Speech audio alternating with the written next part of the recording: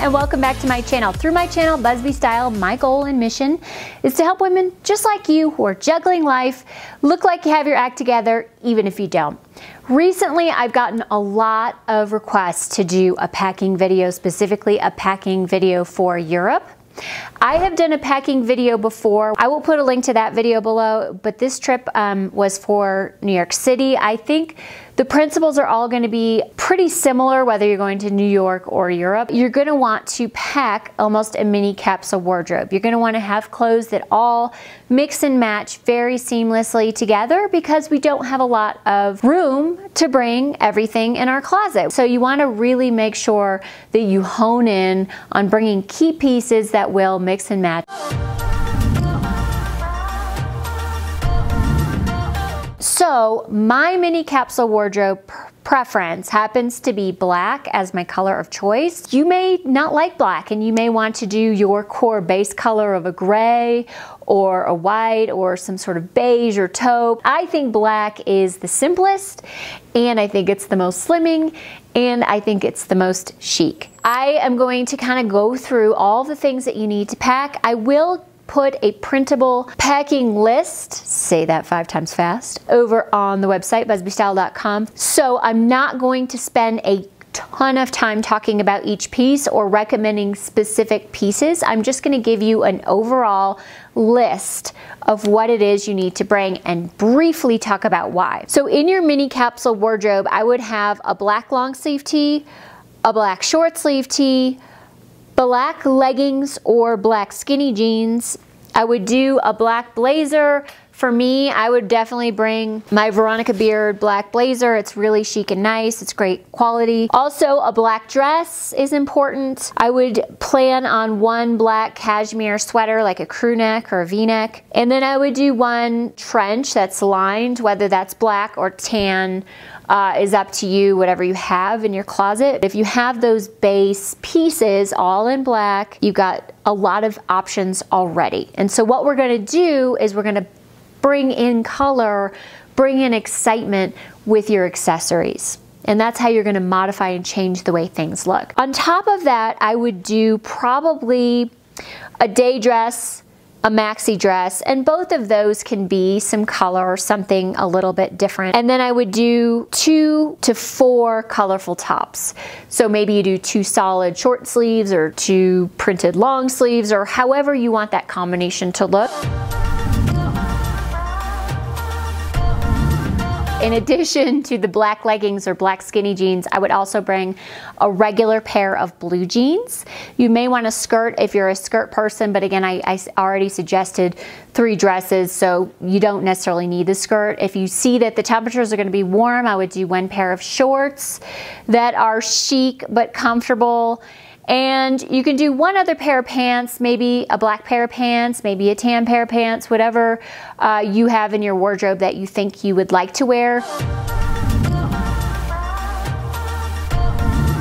The extras would be pajamas. You need a set of pajamas. You need 1 set of exercise clothes at least. And then of course you're gonna have a swimsuit. I would do 1 swimsuit and 1 cover-up just in case, you know, some of the hotels where you're staying have swimming pools.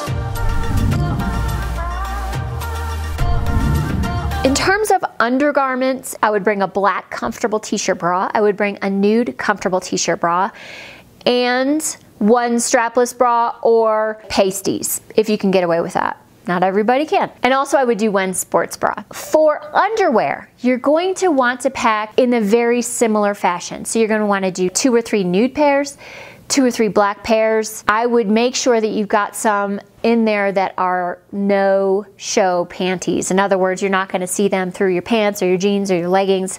You're not going to see the panty lines. I did want to mention socks really briefly. I think with your socks, you should bring at least 1 really warm pair, like your ski socks or your wool blend socks. And then I would do, you know, a couple pairs of exercise socks like Peds. Maybe you want 1 pair of no-show socks to wear with ballet flats. And then some socks that you can wear with your ankle booties, whether that's a ped or just like a little tiny crew sock, is up to you. Bring the socks that are appropriate for the shoes that you bring. So now let's talk about shoes. Shoes are a very tricky part of the packing process. When you are going to be sightseeing and touring around different cities, you need to have comfortable shoes. Do not make the rookie mistake of buying new shoes and then thinking you're going to break them in on your trip. Make sure that you have shoes that are chic and comfortable, that you've already worn plenty and you know are really, really, really and truly supportive and comfortable. You need to have one pair of running shoes, really supportive, really comfortable. New Balance is always a slam dunk. I would also bring one pair of sneakers that aren't traditional running shoes. That could be a pair of Keds, that could be a pair of Sperry's, that could be a pair of Toms, that could be a pair of Uggs. I would bring one pair of sandals. Again, you want to make sure those sandals are very comfortable. You've worn them, you've broken them in, and I would bring a neutral color sandal. I would bring either a metallic or a black. I would do one pair of flats with closed toe, whether that's a pointed toe ballet flat or a rounded toe ballet flat or a moccasin. I found a really cute pair of moccasins from M. Jemmy, which I'll put a link to below. I would do 2 pairs of ankle boots. I would do one dressy pair of ankle boot and one more casual pair of ankle boots that are really great to walk in. So you have the ankle boot option during the day if you're not going crazy. And then you have the dressy ankle boot option for evening, for dinners out, for whatever fancy schmancy things you guys are gonna do. Okay, now let's tackle accessories. So what I would do is bring 2 scarves. I'd bring one that's warm, like a wool blend scarf. Could be infinity, could be wrap. And I would bring one silky scarf in a bold color or bold print. I would do 2 necklaces, one that's shorter, more collar length, and then one pendant necklace, just to have the option and the functionality of both lengths, and then you could obviously layer the 2 together. I would do 2 pairs of earrings, one everyday earring and one statement earring, and then you have the option of the statement earring for more fancy things. I would do a reversible belt for sure. I have this one that is black on one side and brown on the other. That's what I would bring. And then you're going to need 2 handbags. You're gonna need one large one for the plane. For me, I would do the Jet Setter backpack, you know, the one with the backpack functionality that also turns into a tote. And that would be what I would carry on the plane. And when I had a lot of stuff that I needed to carry around throughout the day. So you gotta have one large bag, and then I would bring one small crossbody bag and put like your passport in and all your credit cards or whatever you're bringing. All right, let's talk about toiletries. I did do a blog very recently on a perfect skincare travel kit. It's just so much easier than lugging around a bunch of huge full-size skincare bottles. I now have stockpiled a lot of travel size makeup too, so I have little tiny mascaras and little tiny lipsticks, and I bring those with me, and perfume samples. I bring those with me on trips so that I'm not, again, carrying those full-size cosmetics. You can bring an all-in-one palette. Charlotte Tilbury makes an awesome one.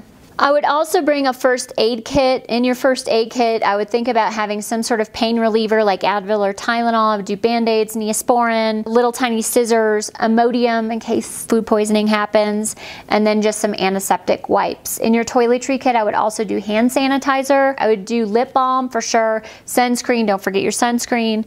A stain remover pen might be a good idea just in case. And then copies of your passport just in case something happens, heaven forbid. On the technology side, I would do one of those lipstick size chargers just to have on the plane in case your battery's running low. I would make sure you download your books before you go. Maybe you want to do magazines. There's a really cool app called Texture where you can download a bunch of magazines for a monthly subscription. You want noise canceling headphones for sure. I mean, the earbuds don't quite cut it on the airplane. And a power adapter, so when you get there, make sure you can plug everything in. I would get the international power adapter that will work for a lot of different countries. Sleep mask is good, earplugs are good, and maybe a water bottle. You might want that for the plane and also for while you're out sightseeing that you can refill. Couple of quick notes about packing.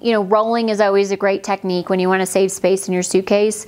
Another thing that I like to use are the vacuum seal bags. Don't get the ones that actually require a vacuum cleaner, just get the ones that you can roll the air out of so that they can reseal and you can vacuum pack on the way back. And then also packing cubes are wonderful at keeping things organized and also helping you pack more in a smaller amount of space. There's a lot going on there. Sounds like a huge amount of stuff, but you should be able to fit all that, I think, in one small bag and one medium-sized bag without too much trouble. If you have any questions, as always, just comment below. I'm gonna put recommendations to things below in the description box. I'll put a link to my previous video that I did on the mini capsule wardrobe below. And don't forget to subscribe to my channel if you haven't already. Of course, the blog too. I'm gonna have that printable packing list for you guys. While you're there, you may want to subscribe to the newsletter so you get the wardrobe basics checklist. Thank you so much for watching, and I will see you next time.